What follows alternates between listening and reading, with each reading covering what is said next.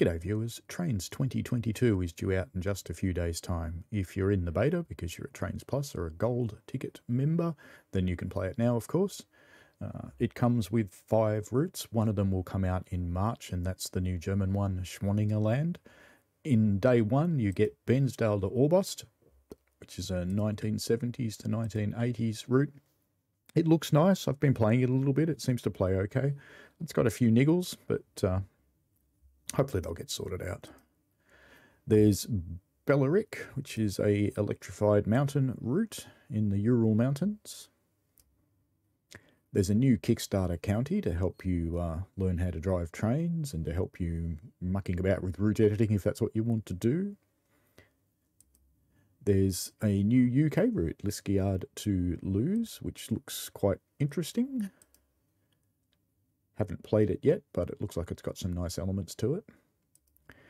West from Denver, the Moffat route. So this includes the Moffat Tunnel. Visually, this one looks really nice. So quite looking forward to having a play with this. It's also got the older locomotives that I like. Now, the other thing that's a pretty major change in this one is the new Surveyor. So let's just have a quick look at that. So it looks quite different, and I'm still getting used to it. It's got some similar sorts of things that it had before. So you've got your ground textures and your bits and pieces. Everybody needs a cat. We always need a cat, don't we? Let's put a cat in. There we go. There's a cat. I'm not sure what I added then. Yeah, it's supposed to be a 3D pussy cat. Okay, there's the usual bits and pieces. So scenery splines for things that are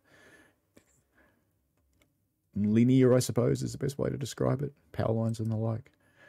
There's track elements. Seems to go quite well. There's a lot of different stuff built into it. The different bits and pieces that go alongside, like signaling and bridges and all those sorts of things. Trains themselves, a little bit different to the old editor. And things like grasses. Now, you're just noticing a bit of a pause here. It does take a while to load some of this stuff up. But overall, yeah, it's going okay. Getting used to it, starting to. Let's just very quickly drop a train onto the track. So I've just filtered on Victorian Railways or VR. I want to dump one of the T-class that comes with the Bensdale route. And if you click the little tiny icon here, you can do things with it. So I want to rotate the vehicle because I want it to be short hood first because I'm like that. I think, yep, let's edit our properties. So let's turn our headlights on. Don't worry too much about the classification. And that's all the old properties that you could change on the other things, so that's fine. And we'll leave its running number alone. Ah, let's have a heavy, dirty T-class. Ooh, everybody likes to get a bit dirty. What about a head code to 2 white lamps?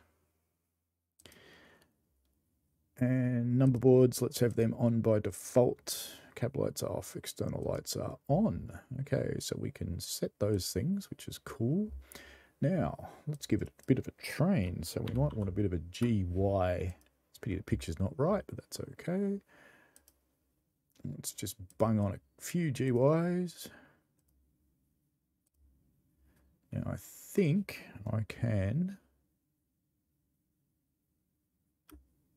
Consist is going the wrong way, but anyway. It's going to be going backwards. I can't, I'm on the wrong thing. I want to be able to click things. Here we go. And let's see if I can set the properties for all of them. Can. Vehicle properties. Running number is fine. I want to tarp this thing. That's all I really want to do. There we go. Tarped loads. I-beams, no. Crates and pallets tarped. That sounds all right. Let's have 6. All right, let's just see what that looks like. Doors closed. I want a yellow tarp.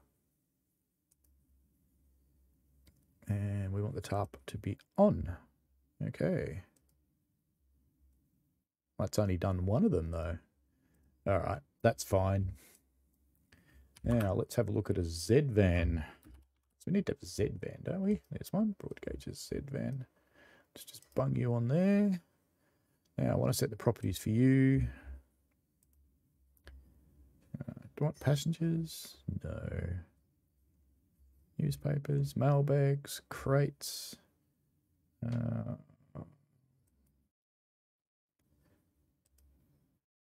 Don't half these things do.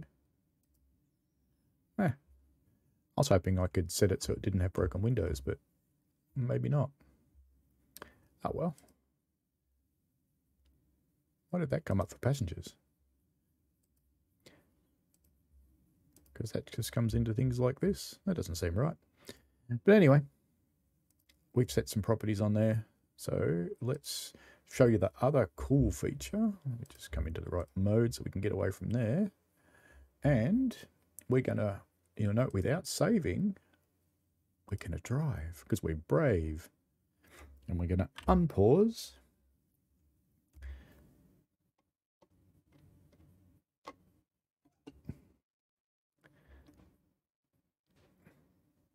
Yeah, she's backwards.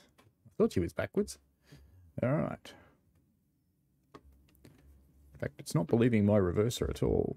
Let's go into the right thing. Reverse. Okay, here we go.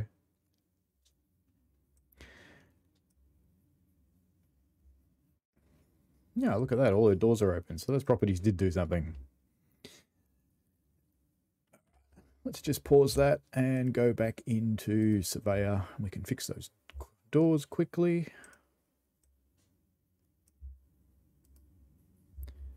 Into the free move. And go back to Trainz. Yeah, it looks like it doesn't work the way I would have expected it to. Alright, I can select things now. I couldn't before. Edit properties. Let's get the doors closed on this thing.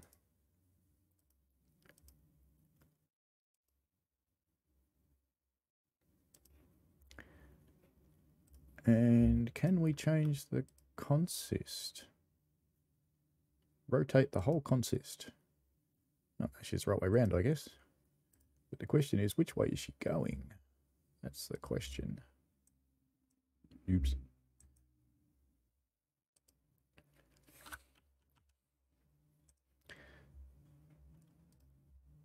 Okay, I can set all these things. Now, how do I tell it which way I want the thing to run? I can rotate all the vehicles. No. If I want to rotate that one. Rotate that one. That seems fair enough. So it's doing kind of logical things. The only thing I haven't figured out is how to change the direction of the logo. Because I want it to be the other way. As in, Longwood forward's fine, but I want it to be driving that way, and I haven't figured that out. That's okay. I will try and get that sorted before Sunday comes along, so I'll show you then. But anyway, looks interesting. The new Surveyor does seem to work quite well. I'm starting to get used to it. It's a little bit different to the old one. Not massively, but the interface is different. Need to learn it.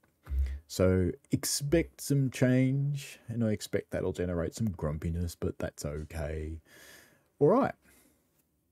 I will be streaming this on the 9th of January at 8:30 AM Australian Eastern Daylight Time. See you then. I'll try and learn a bit more about it before the stream so I don't seem quite so inept. Bye now. I welcome any and all feedback. Feel free to comment on the video. Constructive criticism is welcome, especially if I've got something wrong. I stream every Sunday morning starting at 8:30 AM, and I also do ad hoc streams from time to time during the week. Please subscribe and click notify to avoid missing out.